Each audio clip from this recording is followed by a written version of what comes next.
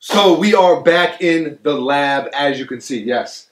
Okay, we are back, and today we have Yeezys. Can you edit in have you figured out how to edit in the divine lights shining down? No, okay. All right, well, imagine lights, ultra light beam playing in the background, light rays blasting out of the box. Okay. Anything to discuss, or do we just break them out? Yo, shouts to Kixar for us for the assist. I almost forgot to thank them.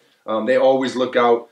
They used to just be kind of like an online resell shop. Yeah. And then they opened an actual physical store location over here by us in Tampa, Florida. So, and now it's even better because we can just walk in. They got good inventory. They always do good business. So, shouts to them. We will put their social media and website info in the description for anyone who wants to check them out.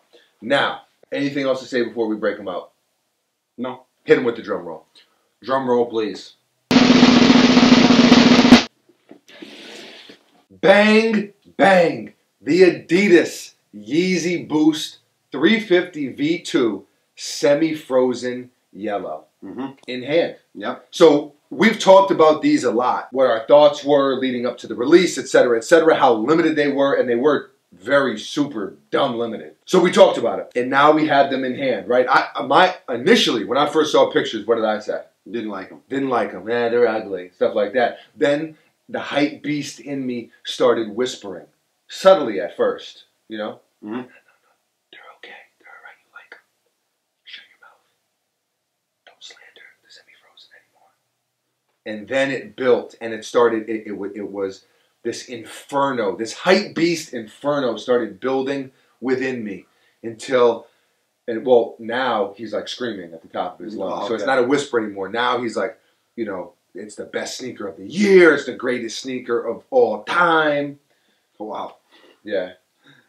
Yeah, it's actually more like Bill Walton. I can see those from a mile away. I could smell the fabric. It's luscious. It's a succulent sneaker. Bill Walton with inappropriate adjectives. Yeah. Okay, so no, I guess I stand by that. I think it's one of the weaker V2 colorways. You know I love the V2. Yeah. Tell him how I love the V2. He loves the V2. There you go. There you go. I do appreciate the spiciness. And I do love the gum bottom. Yeah. You know how I feel about gum bottoms. I love gum bottom. I mean, look at that. So they released about a week ago, right? About a week ago. November 18th. Yep. For 220 bucks. Right? The standard V2 retail. The most limited V2, right? Yeah. It appears to be. I don't know. You know, we're not numbers guys, but they were very limited. So much more limited than the Beluga 2.0s. A lot more limited than those blue tints are going to be. Yeah. The hype beast in me kind of likes them. But I don't know about these. Resell on these has dropped some. Yeah. Right? Initially, I was seeing like 1,300, 1,400, and then now I started seeing stuff like more like 1,000 and under or whatever. I don't know. I haven't been keeping up with it too much. It'll go down and then it'll go back up. Like most Yeezys do. Even a lot of the stuff that's a little more accessible, right? You can't really call any Yeezy, aside from maybe like a boot or something that he did. Gesundheit. Oh, thank you. You can't really call anything like accessible. But the stuff that's a little easier to get, even that, you know, when it's got that low price point and it does begin to climb back up, you know, kind of similar to Supreme that way, I feel like. Yeah. You know, with a lot of stuff. So, of course, there's exceptions, but whatever. So, anyways, with the sneaker, I guess, right, do we want to give like a little quick review, even though we're not like a review channel, like in the technical sense? Okay, so some of the details here, right? So you have the semi-frozen yellow. Some people were calling these the McChickens. I told you when I first saw that was a swing and a miss, and it's a swing and a miss now that I'm looking at them. Yeah, well. I don't know. I don't think of McChicken, but yeah, it's like a muted highlighter. That's a good way to describe it. I've been saying this. Right. I said this. I will continue to say this. This is one of the better Yeezys. See, I disagree with that. But I know that you feel like that. See, and Buckets, let me tell you something. Buckets is the anti-hype beast. I'm not just saying that. I know said that over and over again, but I say it because it's true. Like, this guy wears only what he likes. One of the few people who is never influenced by hype in any way at all.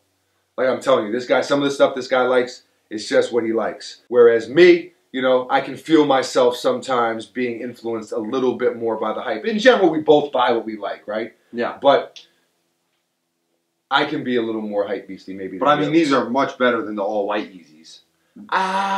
In the all-white colorway. Very nice, very nice. Yeah, they're cool. They're all right? Yeah, they're cool. But so are these better than the black and red pair? No. I think the best V2 is the Zebra. The second best is the Beluga. The Beluga 1.0. Yeah, okay. Not the 2.0. Okay. And then I think that the third best is the black and red pair. I think that's probably the fourth best pair. Like the olive and the copper, like they're cool. Yeah, I like the Beluga 2.0 more than these.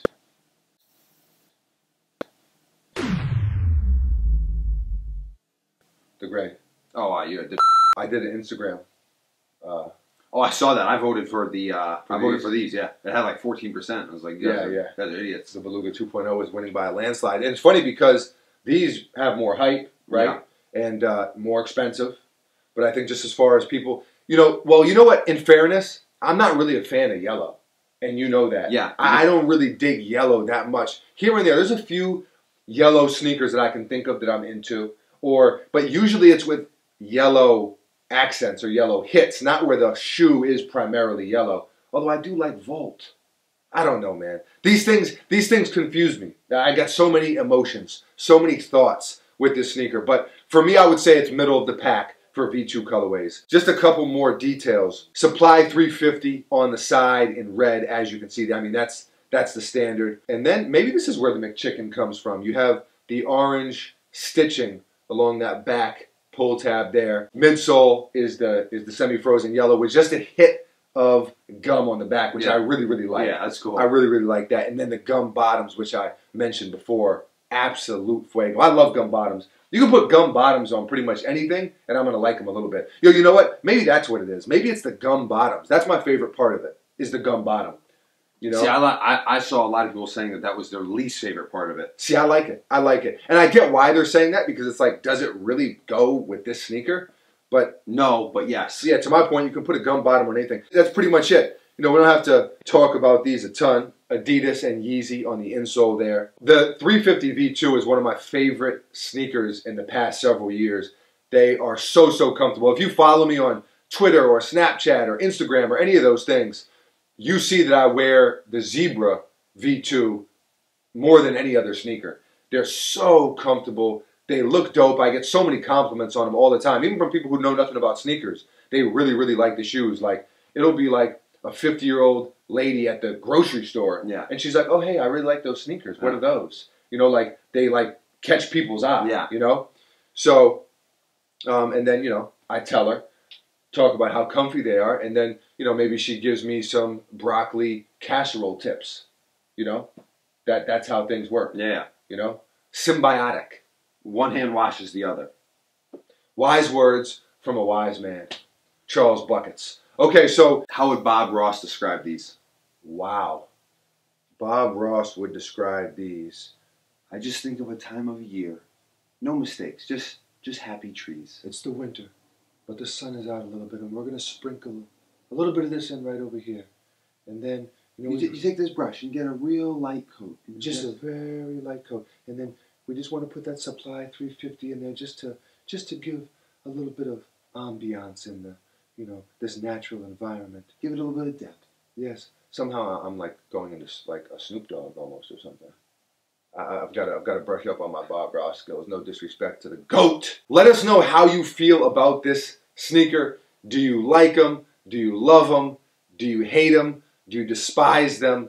How do you feel about Yeezys in general? How do you feel about the other colorways, the Beluga 2.0, and then that blue tint that is coming soon behind the Beluga 2.0 just released, and then the blue tint is on its way. So let us know how you feel about this one, the other two. Let us know what you ate for lunch. Leave a comment below. Always love to hear from you. Thank you for watching. We will be right back here tomorrow. Yep. The Almost Daily Vlog. This is Buckets. I am Foamy, also known as Foamshire. We are out of here. What color is this? Gray? It's like a grayish, kind of like a slate blue. Yeah. Almost like a flint gray. Yeah. Or flint blue. French blue. Flint gray. I